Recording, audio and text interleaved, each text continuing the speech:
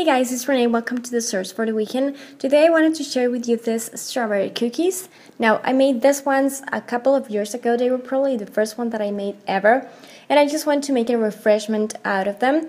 And then I saw this apron that my sister made, and that inspired me a lot to create this one. So let's go ahead and get started. I'm going to be using my sugar cookie dough. I do have the recipe. It's going to be down below. And I'm going to be using my rolling pin. Now I'm going to be taking my cookie cutter. This was originally, I think, for leaves. I'm just going to take my spatula and just take them out. I'm going to go with my pink and first make the outline, fill it in. Then I'm going to take my scribe tool, and I do have a tutorial on this scribe tool. It's homemade. I'm going to put a link below. Smooth everything out, and then just to help the icing smooth. If you have something that should be there, remove it before your icing dries. I'm gonna let this dry. And for this one, which I did practically the same, I'm going to be putting some white dots, simulating, the seeds. This is wet and wet technique, because you're putting white icing on top of white icing. So just going to do this. Do the shaky thing, because as you can see, those dots lay down flat. If I don't do this, this happens. I'm going to go with this red that has a bit of brown on it. And I'm using 15 to 20 consistency icing. Smooth everything. Okay, and then before it dries, I'm going to go and add a couple of lines with a lighter red, going from one side to the other. And I'm just going to try to blend those lines.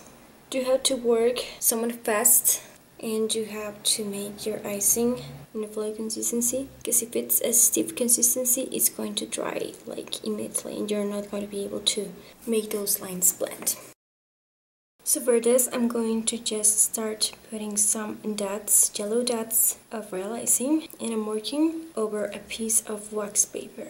And then I'm going to go with my stripe tool and just kind of remove that pointy end, make more than what you actually think you need, in case you just need backups. Don't forget to subscribe to my channel if you're doing this tutorials. I have nail stuff, DIYs. Make sure you follow me on Twitter, Instagram, now Facebook, so you don't miss a thing.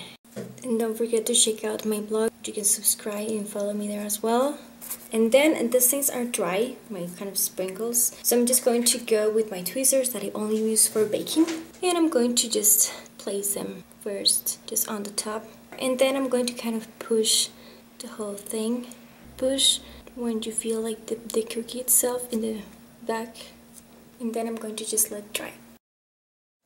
Okay, what happens when you just don't like the leaves though? I'm just going to tell you what I'm going to do. I'm going to take my scribe tool. I waited for my icing to dry a bit, and I'm just going to pull them away from the cookie.